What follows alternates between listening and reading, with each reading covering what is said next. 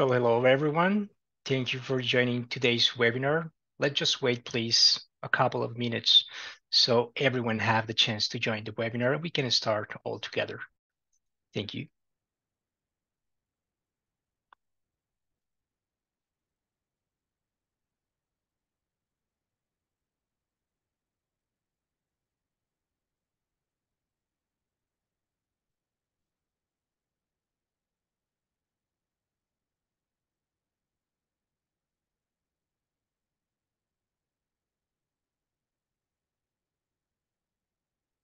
Just a few seconds and we can start. Let's just give the opportunity for everyone to join this webinar. Thank you for waiting.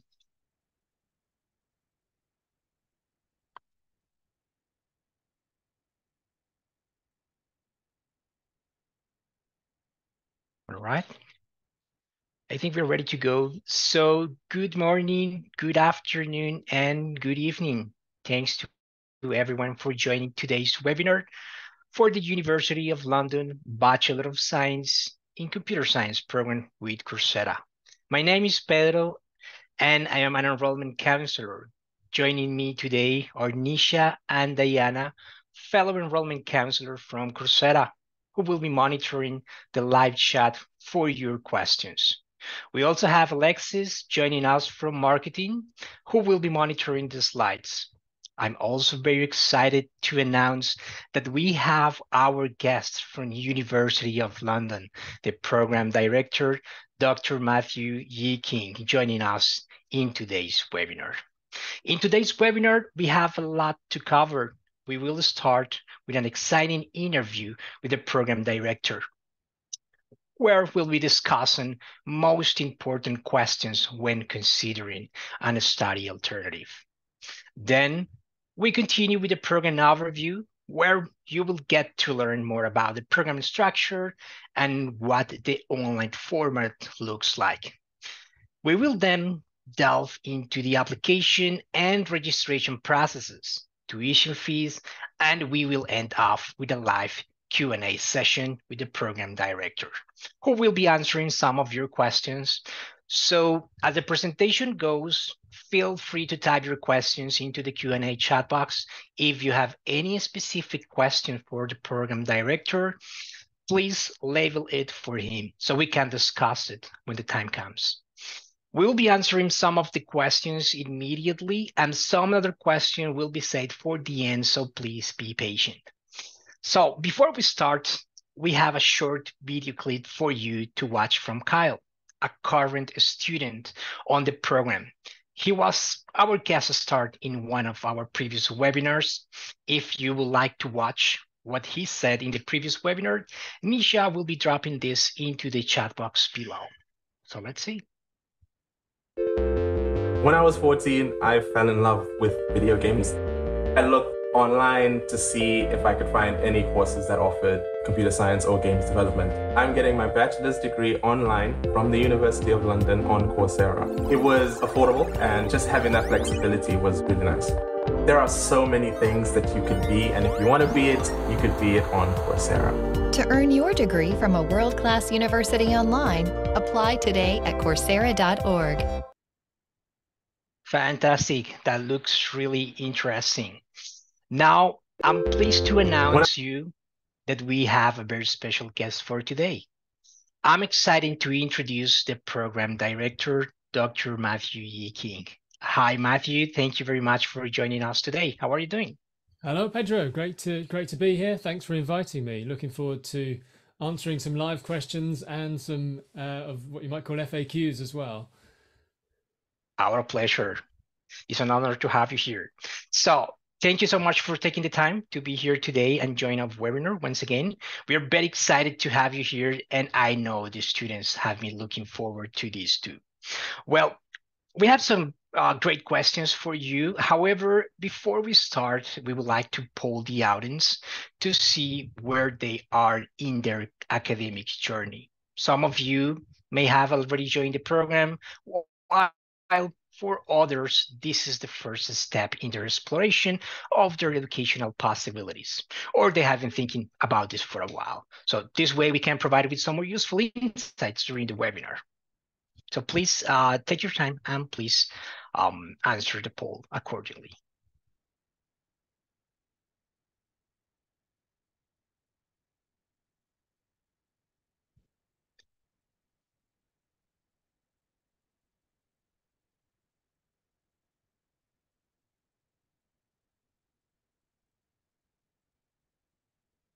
Perfect. Thank you very much for taking the time to participate in the poll. It seems we have learners from different or at different stages on the academic journey. We will make sure to provide some additional information that could be helpful for anyone. So saying this, we're ready. So let's begin, shall we? Perfect. So we have prepared a set of questions that hopefully will provide the audience with additional information about the program and address most common questions a student have.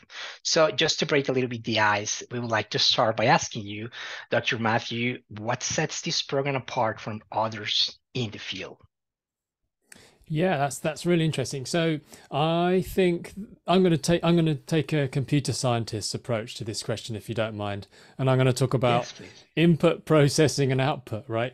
So so your way into the degree, I think, is certainly something which is notable. So we've got quite a flexible routes into the degree. So just to get on the program in the first place, you've got what we call recognition of prior learning is an interesting feature where if you've already done some studying at another university but you want to switch to our program, we can take account of that and we can swap out some of the modules so you don't have to do everything again.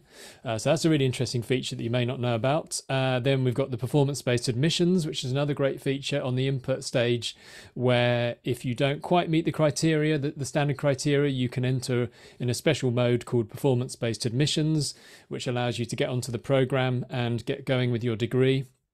And what else? So then, you know, once you're on the program, there's all kinds of different ways through the program. So things like we have specializations on the program, which allow you to choose a particular area of interest which you want to sort of add to your degree certificate. So say, for example, you're really keen on AI and machine learning, which a lot of people are right now, of course, then you can actually select that as your specialism on the degree and have an additional line on your degree certificate to say that you'd specialized in that and you do a project in that area at the end of the degree. So that's a sort of unique sort of feature of the pathway that you might take through the degree. What else? I'm just going to do a few highlights here anyway. I'm sure we'll dig into more details later, but something else worth mentioning is the during the process of the degree is really the flex with which you can go through. So you can go at different speeds. So let's say, you know, some people, I know a lot of people who are on the degree are working full-time or part-time, and they just kind of want to fit it around their existing life. So we allow you to sort of speed up and slow down as you're working through the degree. Sometimes you might want to study a certain number of hours a week for say 6 months, and then you're like, okay, I've got more time the next 6 months, I want to speed up, and you can do that. So, and that's totally up to you. You know, you don't have to go through a formal process to slow up and speed down. It's up to you. So yeah, so I was on, there's a few features. Then I didn't mention the output yet. So of course the output is what happens when you come out of the degree. And I've mentioned a bit about the certificate that you get and the fact that, you know, you can get flexible certificates. But really we're on the way out, we're hoping that you're going to come out with a really hands-on skill set. That's one of the sort of really important features that for me personally, when we were designing the degree and the modules you'll receive from me as a teacher, I'm really hands-on. I want people to be able to make stuff and do stuff, and I want people to be passionate about what they're doing and to be able to make the things they're interested in making. So that's really a focus of the degree and the skill set that you come out with. That sounds fantastic. No, that's great. That's completely, you know, and actually, yes, the flexibility of the program seems to be one of the most attractive things for many of the learners of prospective students without having to compromise the quality. So that's really some really great insights. Now, the other question has to do with, we know anything regarding technology is constantly changing and evolving. So many prospective students would like to know, how is the curriculum designed to ensure a well-rounded education in computer science, and what core skills do students acquire through the program as well?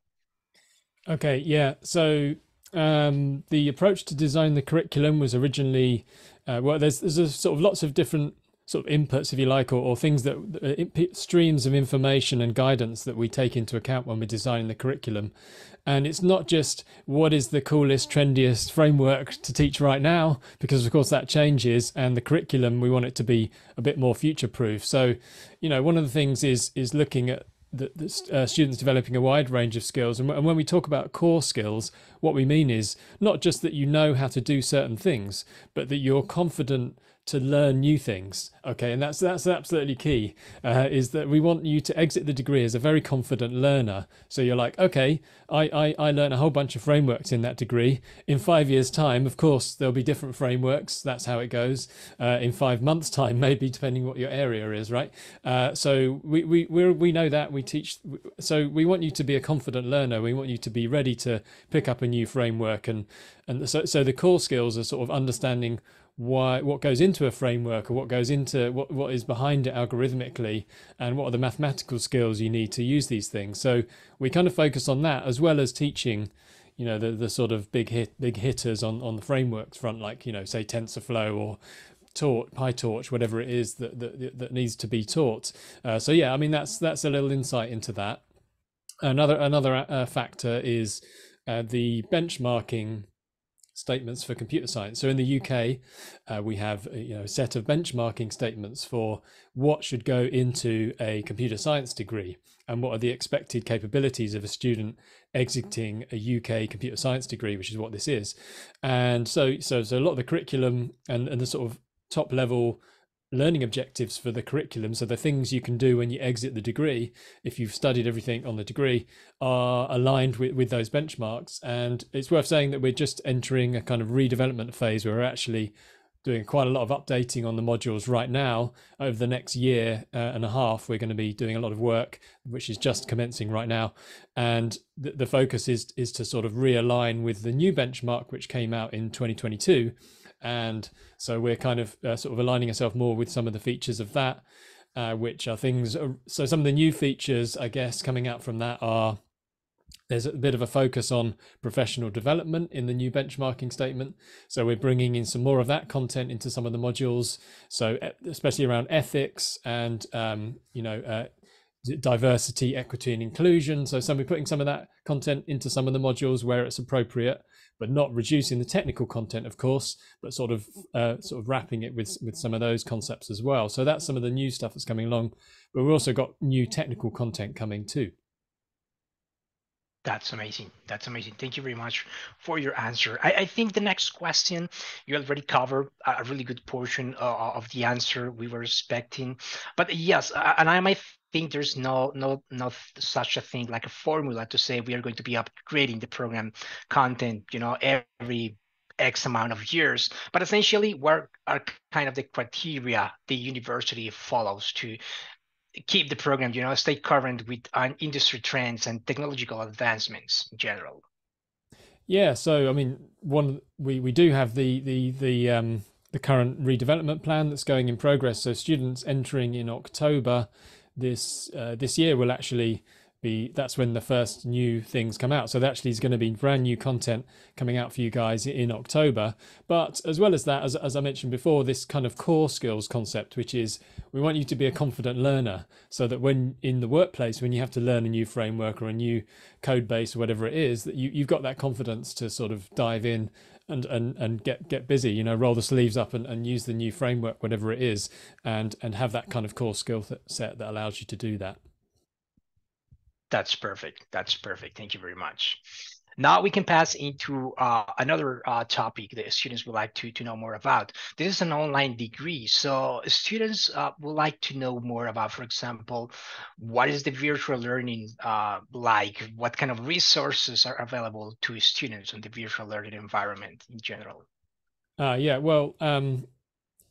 The degree, we were the very first undergraduate degree on the Coursera platform, and so we tried really hard to push the platform as hard as we could, which anyone who was working with us in the early days will know. We've been on the Coursera platform since 2013, actually, making content. So we know from personal extended experience, it's a fantastic platform, and that's and that's why we're putting the degree on Coursera, because we could have used another platform, right? And we know that the Coursera platform development team is a fantastic team, and they're always pushing and putting new content, new capabilities on there. Like, for example, you got one of the things we really like using is the virtual labs environment.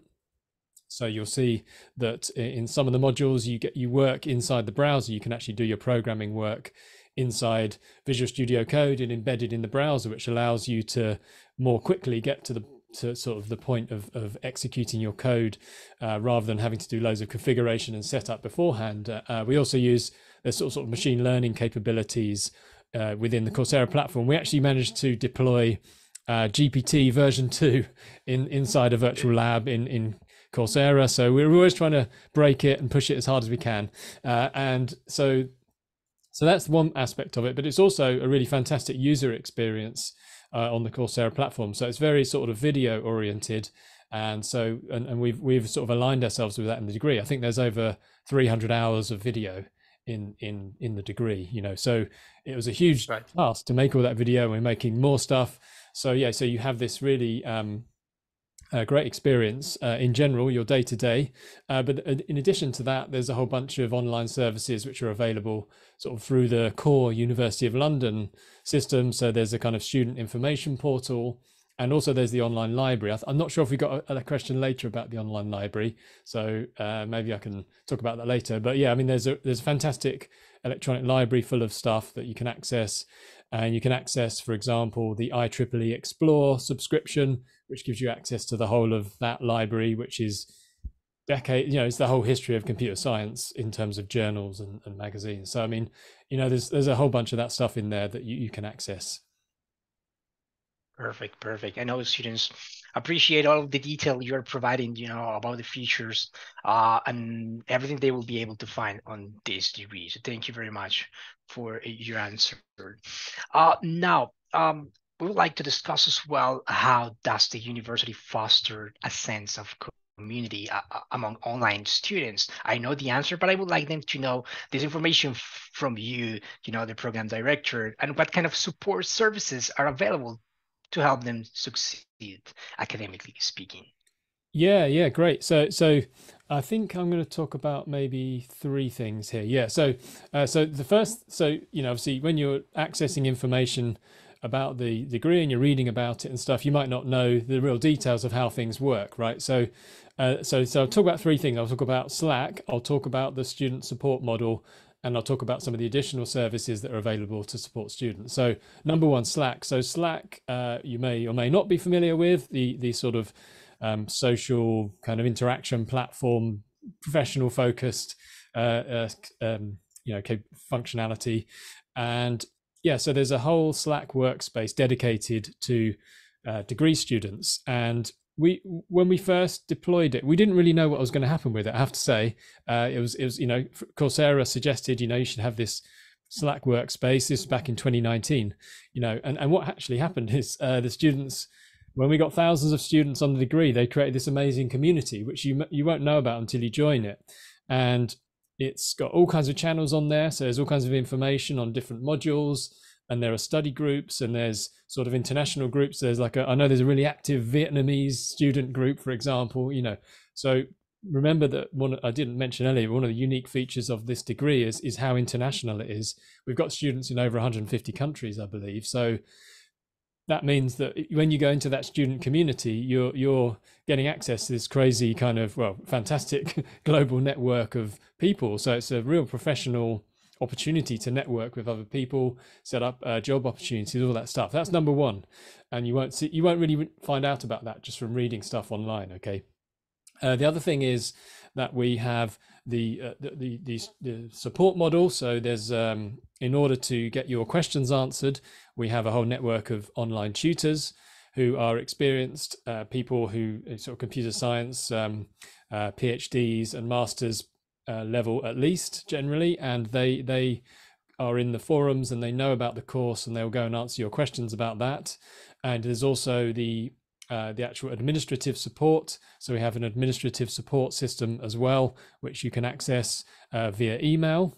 And the third thing is sort of additional services. So recently we added a kind of academic support service where you can actually have your work academic feedback on your work in like a 48-hour time window. I think it's 48 hours, sort of in working days. It's very fast feedback on your work as you're working on it. So if you're working on your project proposal, which is one of the bigger documents you might write, you can kind of submit that and get someone to figure out whether you're expressing yourself in the appropriate academic language and that kind of stuff.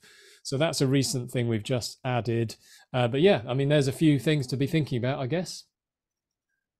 Yes, thank you very much. And yes, actually, I've been able to speak with current students or some prospective students as well, that they have a friend taking the program, and they mentioned there is a community, their community, you know, they won't be feeling alone. They have plenty of resources to interact with other students, to get engaged, to collaborate on some projects, and to do some networking, as you mentioned as well, share some notes, share some knowledge. Really passionate community and really collaborative as well, and a global community, of course. Thank you very much. Now, if you allow us, can we please discuss, for example, any opportunities for hands-on experiences, internships, collaborative projects that are integrated into the program to enhance practical skills and industry readiness?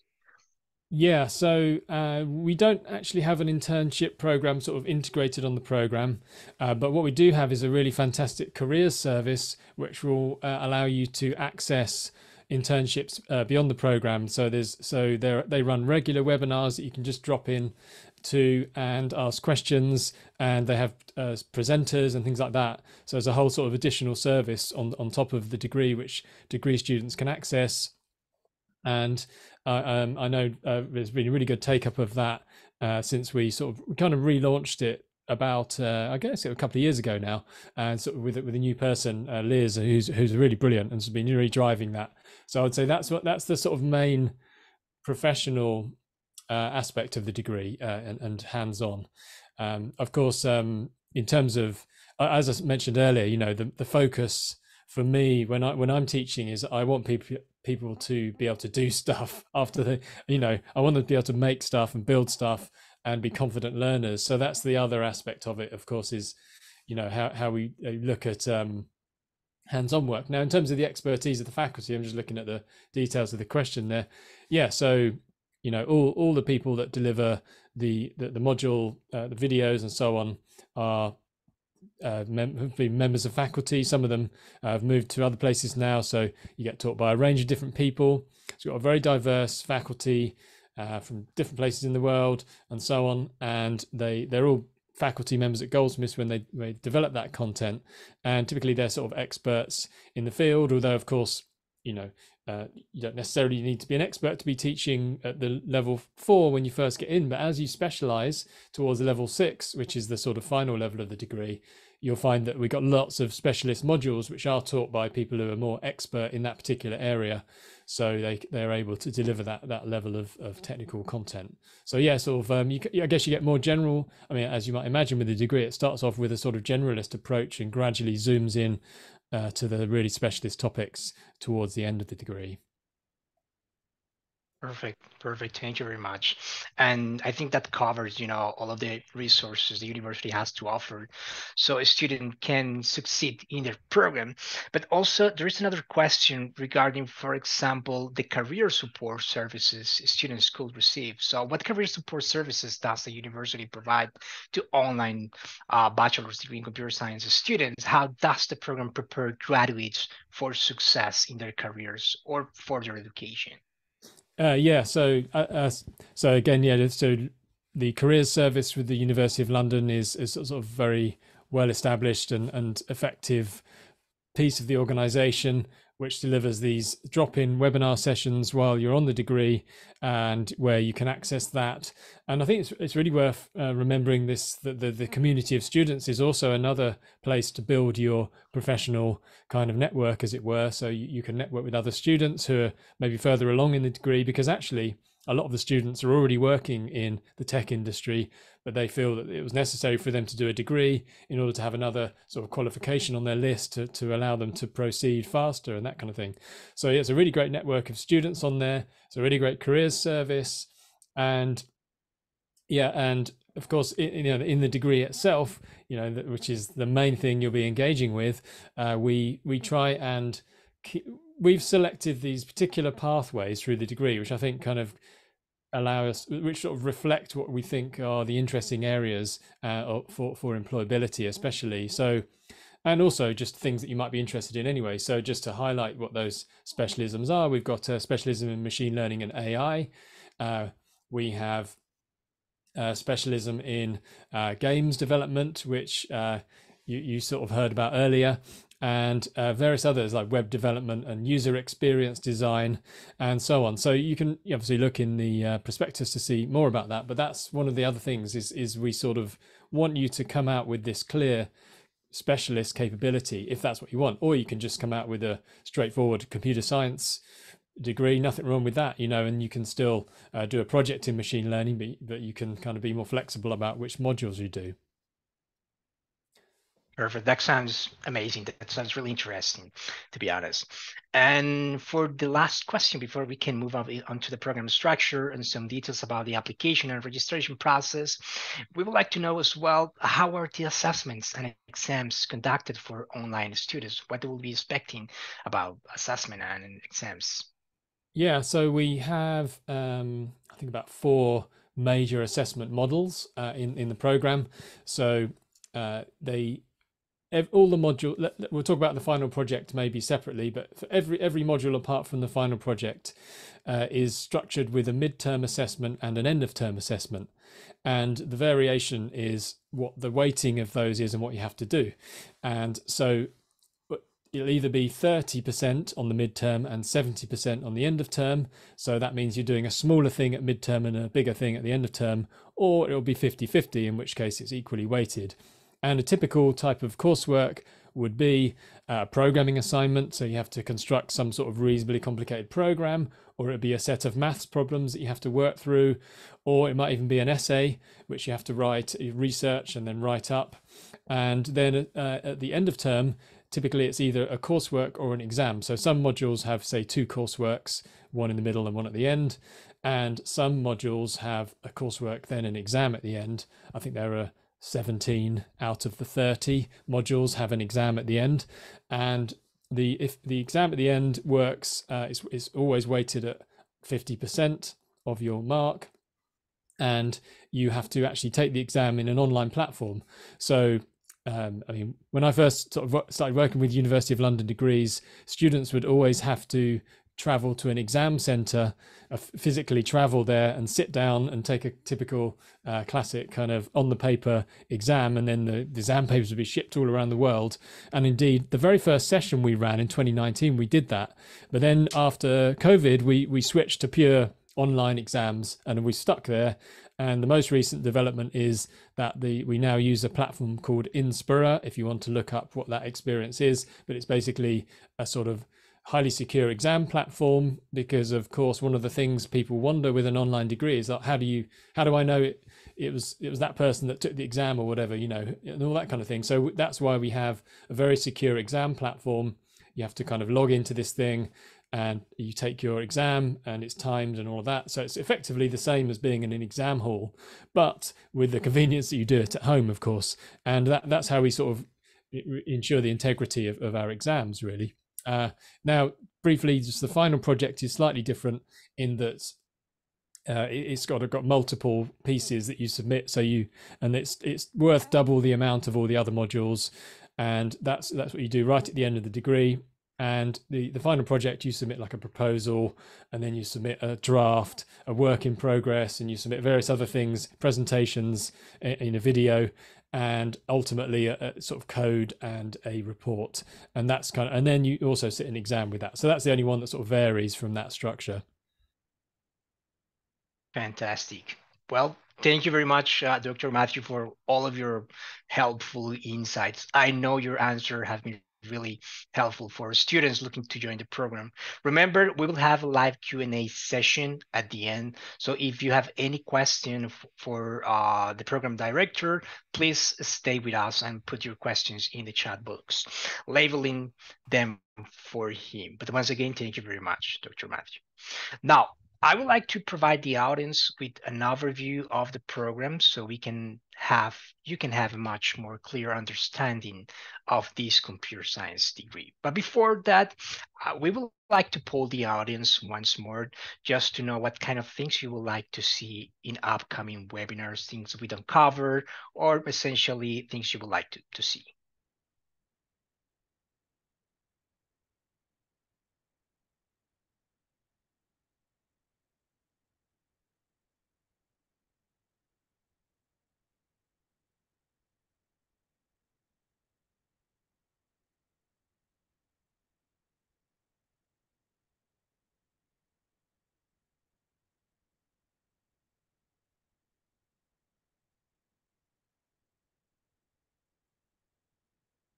Perfect, perfect. Thank you very much for your valuable feedback and answers as well. So let's begin. Let's talk about first about the duration of the program and the academic workload. The program is between 3 to 6 years, which means you can complete the degree in as quick as 3 years if you're studying full time, or you have up to 6 years to complete all 23 modules at your own pace. A semester is 22 weeks long, and you can study up to 4 modules per semester, which is considered a full-time course load. 2 to 3 modules is a part-time, so you have amazing flexibility to choose and vary your course load. You can even take a semester off if you need to. So whatever you decide to do, it will just determine how quickly you will finish this degree. So if you like to start with 2 modules in your first term, or 3 or 4, you can absolutely can. It is really up to you. I will say majority of students who works full-time in this program typically take 2 to 3 modules per term and finish in 4 to 5 years. Moving on to the curriculum was designed to give you a strong foundation in computer science and a specialized knowledge of topics such as data science, artificial intelligence, and web development. It covers industry and academic case studies to help you apply what you have learned in terms of real-world problems. And throughout the program, you will create a portfolio of coursework and projects to present to employers. Now, in the UK, United Kingdom, a bachelor's degree is typically 3 years, which is why you see the program structured into 3 levels: level 4, 5, and 6, as this follows the United Kingdom framework for higher education qualifications. Each module is worth 15 credits, and the final project is worth 30 credits. So altogether, you will complete 360 credits to earn your Bachelor of Science in Computer Science degree. In this program, you will learn JavaScript, C++, Python, and C# as well. Now, in level 4, you will complete 8 compulsory modules covering the fundamentals, including computer programming, with a special project on web applications. And this is when you will learn JavaScript and cover the client side of web languages, such as HTML and CSS.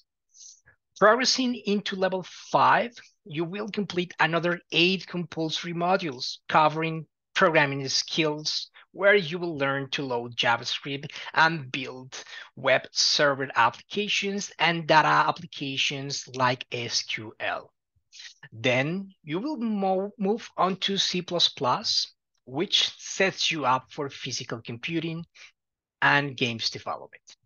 You will tackle Python in the modules programming with data and software design, which sets you up for artificial intelligence and machine learning. And also, we will do some work with C# using Unity framework in the gaming modules. And lastly, in level 6, you will complete 6 selective modules along with a final project that combines your knowledge and skills to create a software system in the line with your concentration. So everybody takes the same modules at level 4 and 5. And then level 6 is where you differentiate. So you have time to change or register on a concentration up until you reach level 6 modules.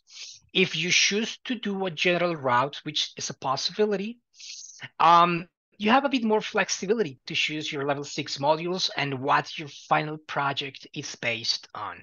The final project consists of both coursework and a written exam, including proposal, progress logs, reports, and presentation. All right.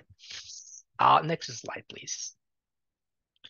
Now, this program, let's talk about how the online format is, what is the online experience.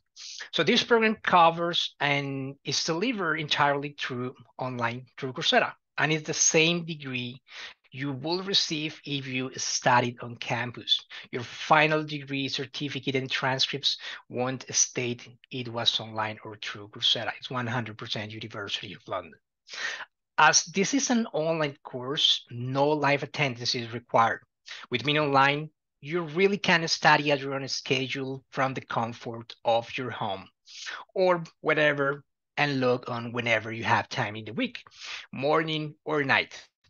In terms of time commitment, you can expect to commit an average of 5 to 7 hours per week for one module, and it is up to you how you manage your time.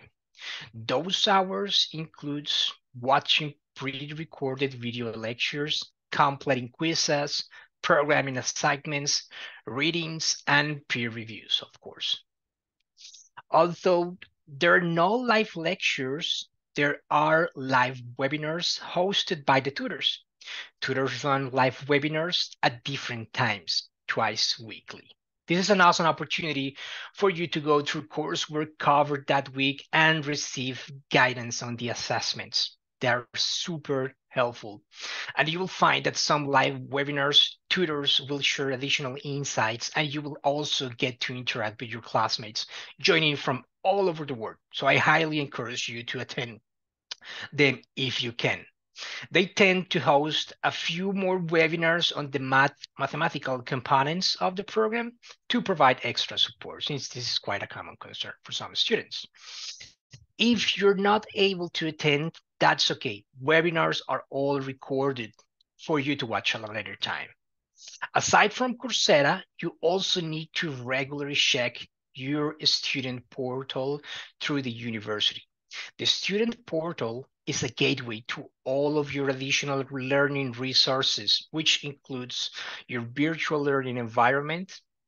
And here you will find the most up-to-date information, including registration dates, exam dates, as well as wonderful resources to support your development, such as well-being material, career development exercises, and student support services, such as Talk Campus. All right.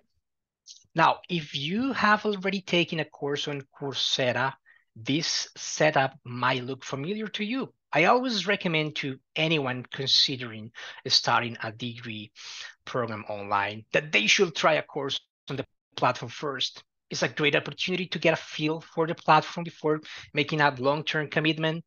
So University of London specifically offers great open content courses. If you want to take a look, Diana will be sharing the link in the chat below. Also, there are some professional certificates on Coursera that could work towards the bachelor degree. If you want to know more in detail about these options, I encourage you to schedule a call with an enrollment counselor. We'll be sharing the link at the end of the presentation.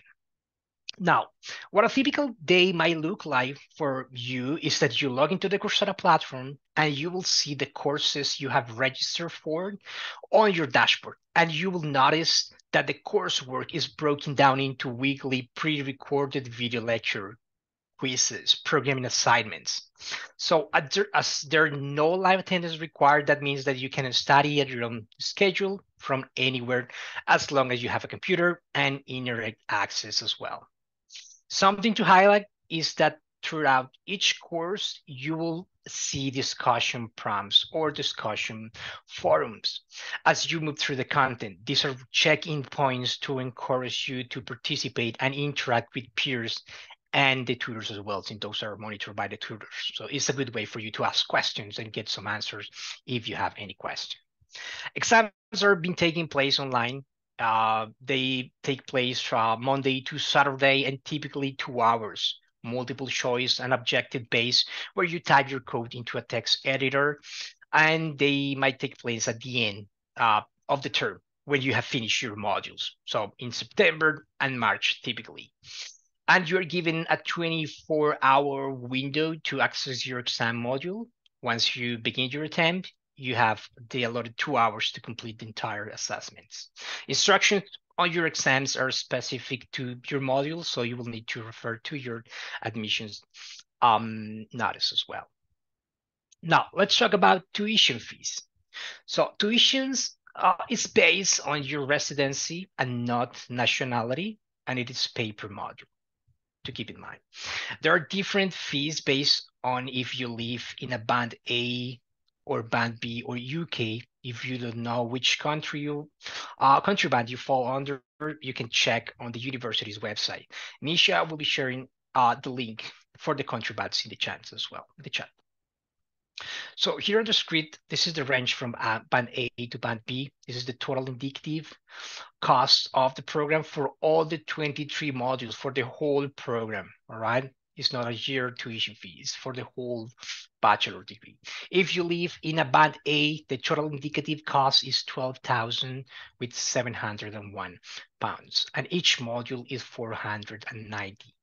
And if you live in a band B, the total indicative cost is 18,000 with 887, and each module is 736.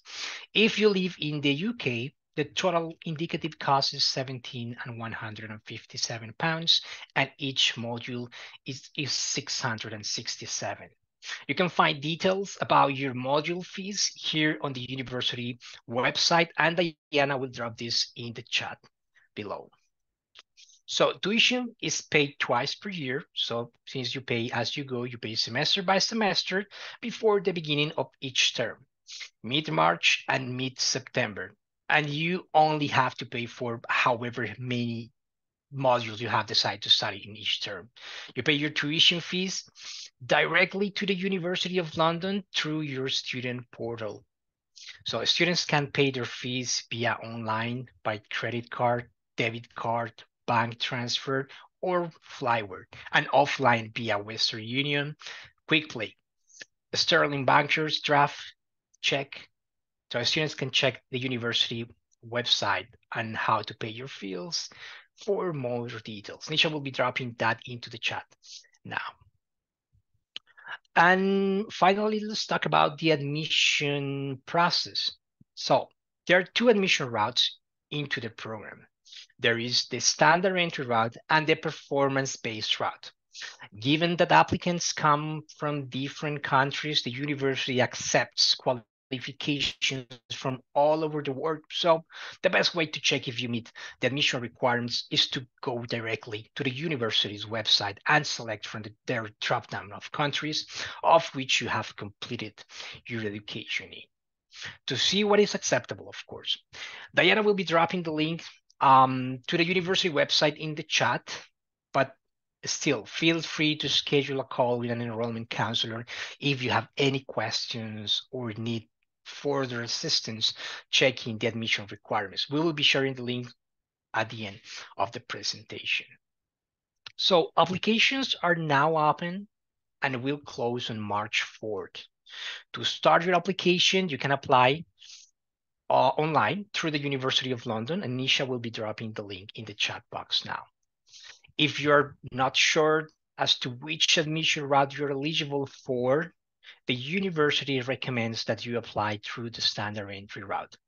And if you do not meet the standard entry requirements, your application will automatically be considered for performance-based admission. Please ensure that you do not make duplicate entries. If you have done so, please let us know under which email address you have used. I'm going to break down a few of the application components to ensure you submit a strong and complete application.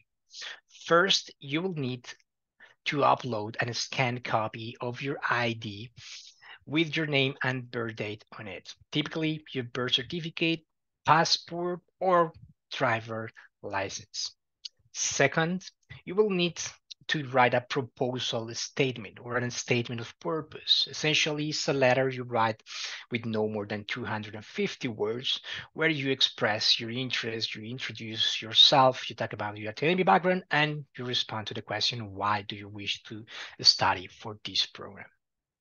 Then you will need to upload a scanned copy of all of your official academic transcripts and the certificates themselves. If your documents are not in English, you will also need to provide an English translated copies. They must be translated by a certified translator, all right? Also, you need to upload your resume. That is highly recommended. So ensure you update all of your information and highlight any successes in your career. If you have completed any other relevant courses, certificates, like the ones from Coursera or at work, you can upload those documents as well. Now, if English is not your first language, you will need to submit an English proficiency test score. Once again, you can schedule a call with an enrollment counselor if you want to check what are going to be the accepted proficiency test. If you are working in the medium instruction of English with your employer over 18 or more months, you can provide a letter from your employer stating this. Or if you have studied in the past 5 years in English, you can also provide this to waive the English proficiency test requirement. Altogether, the application should take about 30 minutes or so to complete. You will then be asked to pay the £60 application fee. This is not refundable and not transferable. And you will need to submit the payment, and then your application will go through. All right. So let's say you have completed your application. I wanted to give you a peek behind the curtains of what happens when you submit your application on the University of London. For those in the process of applying, the deadline to submit is March 4th. Remember, I highly recommend applying before the deadline, as we have a new promotional offer that when the students submit their applications, they can get access to a Study Meta's WhatsApp business platform for developers for free. So after you submitted your application, you will receive a confirmation email that your application has been received by the admissions office and a notification of your student's reference number. Each application gets reviewed by the admissions committee, and you will receive communication within 5 to 15 business days through email. If you're missing any documents, the university will reach out to you to request for further evidence, so keep an eye out for that as well. Otherwise, you will receive a decision on whether you have been accepted through the standard entry or the performance-based route. If you do not meet the admissions requirements, the admission committee will advise you on any additional qualifications you may need in order to be eligible for the program. So after you have received your offer letter email, you will find information regarding how to log into the student portal with a new username and password to register and pay for modules and access to your orientation course. After you had paid for your modules and a month before the session begins, you will receive an email invite to link your Coursera account. You will need then to complete your orientation course, which covers everything you need to get started in the program, such as how to navigate Coursera, program policies, communication channels to seek help and connect with your peers. And you will need to pass all of the quizzes in the orientation course with at least 80% to receive access to your modules. The session begins on April 8, 2024. course, and you will receive an announcement once as soon as access to your registered module becomes available. If you do not receive access to your modules when the session begins, please contact the contact point for support or schedule a call with an enrollment counselor for them to guide you accordingly using the same email address registered for the degree program. All right, so thank you for listening, and let's open it up for a Q&A session. We'll give everyone a few seconds to submit their questions. We will try to answer as many as possible in the time we have left. So let's check for some live questions. Right, so as well, I have this question. Will the degree have internships replacements as such? Dr. Matthew already covered that question. There are no internships, but plenty of career development resources, all right, are really good career networks, and also hands-on projects for you to be ready for the industry, but no internships, such as this one is already related to internship. We covered that.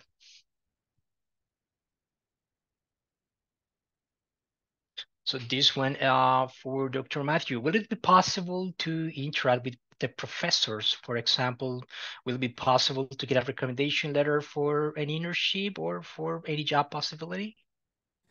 Yeah, so in terms of interacting with the members of faculty at Goldsmiths yes, that happens. So you will, every module that you take has what we call a module leader, and that will be a member of faculty at Goldsmiths, and they will run at least 3 webinars during the course of the module, where so one at the beginning, sort of a welcome webinar, one in the middle to prepare you for the coursework, and one at the end to prepare you for the final assessment. And at that point, you know, they always do a live Q&A, so you can ask them questions. And I really enjoy doing these. These are sort of some of my favorite parts of running the modules, because I run a couple of modules, and yeah, it's great to meet the students and have a bit of a chat. And it's a more informal thing as well. You know, people ask normal questions, but also we kind of get chatting. So we had a really good chat about some of the AI stuff in my AI module recently. So yeah, it's really nice to meet everyone in there. In terms of letters of recommendation, so this is a very common request. And of course, one of the things people will want to do when they've completed an undergraduate degree, the bachelor's degree, is then look at maybe taking a master's or even applying for a PhD program. And so the University of London has a system in place which allows you to get a letter of recommendation, which you can use and people use to apply for postgraduate study, so masters and things like that. The individual academics that run the modules don't write the letter directly, but there's a sort of transcripts team at University of London who provide those letters of recommendation in addition to your regular transcript. Perfect. Thank you very much. We do have some interesting question here for Dr. Matthew. How does plagiarism or cheating work in code? For example, if I'm struggling with a method or trying to get something to work and Google how to achieve something in a project and copy the code, I presume there's only so many ways to achieve something. Yeah, it's a great question. And, you know, of course, now in 2023, it's very common for people to Google things or even to, you know, look them up on ChatGPT or whatever to try and get it to write some code. And the way that we manage that is that if you have basically gone onto Stack Overflow or something like that, and you've copy pasted some code from there, that's okay. You can do that. We know that people do that, but the very important thing is that you have to then label it. So you say, you know, you put a link to where you got it from. You say, I didn't write this code. I took it from here. And what we typically do in a lot of the courseworks is you have to label up your code to say which bits you wrote and which bits have come from somewhere else. And so, you know, there's no problem in using stuff from other people. It becomes a problem when you don't tell us, basically, because so that's how it works. Essentially, that's the simple rule. You can use stuff from anywhere; it's totally fine, but you just need to tell us where it's come from. And so for example, if you're writing an essay and you think, oh, I don't want to come up with a definition of, I don't know, the networking stack, so I want to just copy paste one. That's an issue if we then look at your document and there's some text and it says, oh, this has just come straight from somewhere else, then we then that's an issue. But if you had said, well, here's a quote, and it's generally better to try and write it yourself. You'll learn more, but you are able to sort of pull things from other places, but you just have to reference them. And in code, of course, there's lots of ways of doing things actually, and there are very subtle differences. In general, if you're writing code, I mean, back in the day when I was learning how to code, we didn't have Stack Overflow, and we had to learn it properly. We had to get the manual out and sort of bang our head on it until we figured it out. And so who do you think is answering the questions on Stack Overflow? Where are they getting it from? So that's the thing. So I think in a way, I would encourage you to try and solve it yourself, because you will learn a lot more and you'll get a much stronger core skill set that way. But still, if you do pull down a little snippet of code from there, you just have to make sure you tell us where it came from. Perfect answer. Well, that was a really long answer. Sorry. I think they appreciate the level of detail. It is important. So thank you very much. Now we had this question for you again, Dr. Matthew, please, regarding accreditation. So they want to know if the program is accredited worldwide or it is only in the UK, and how could recognition internationally could work for a student taking this program. Yeah, so in terms of the sort of accreditation of the degree, so it's it's quality assured through the benchmarking system in the UK, and all of our assessments and things are reviewed internally and by external examiners. And when we finalise our grades, we have members from UK higher education, other computer science departments come and look, external examiners come and look at the marks and how we're grading people and everything like that. That's how that works. And then in terms of international accreditation, we don't currently have international accreditation, but there are some interesting possibilities there, but we haven't actually fully engaged with that process yet. So it is possible that we could accredit the degree through ACM, IEEE or something like that. Now we have degree graduates.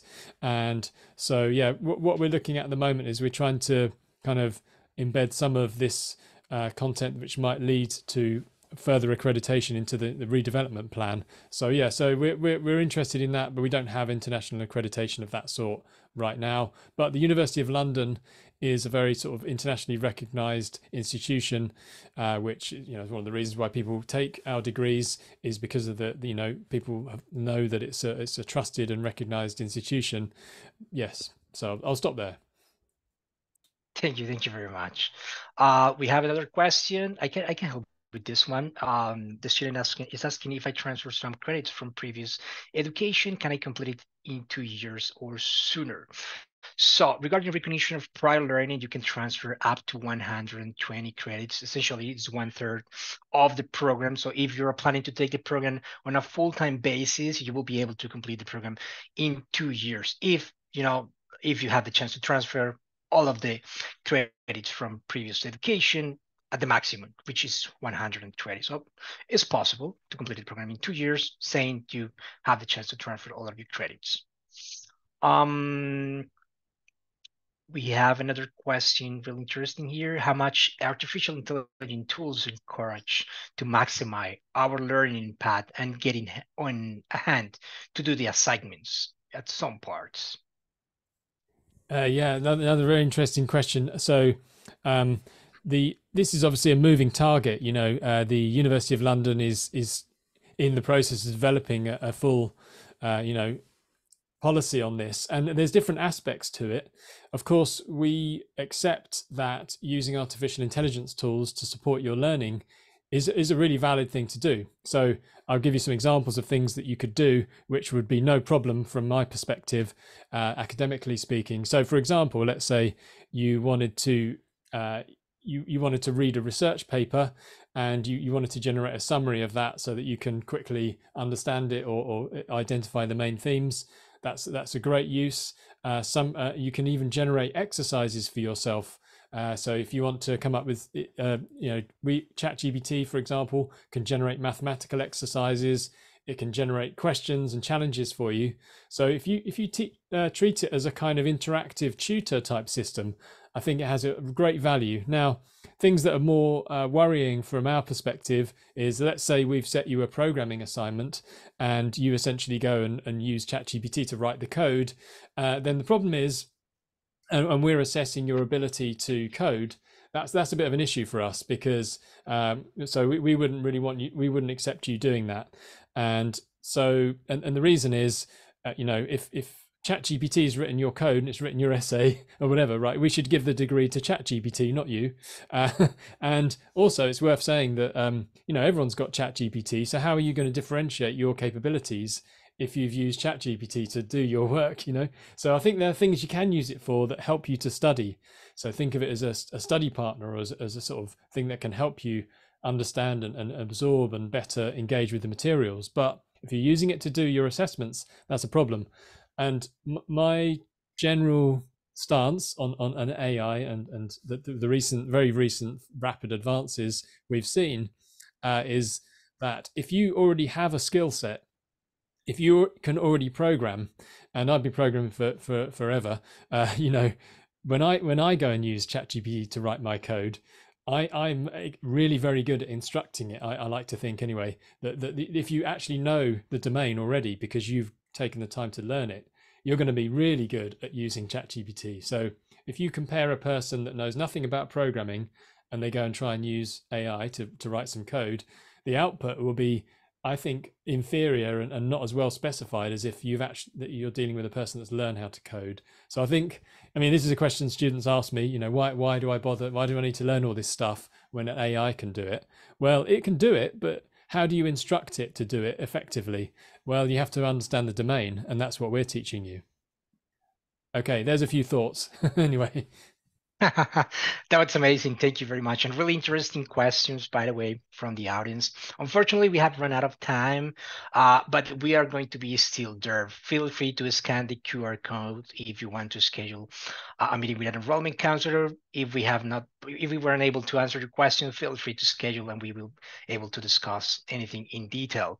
A final poll, just to know if you want to be contacted by an enrollment counselor as well. And in the meantime, just thank you all of you for participating in the webinar. Thank you, Dr. Matthew. It was an amazing experience, and I hope you have a wonderful day, just as always. Thanks very much, everyone. Thank you. Take care, everyone. Bye-bye.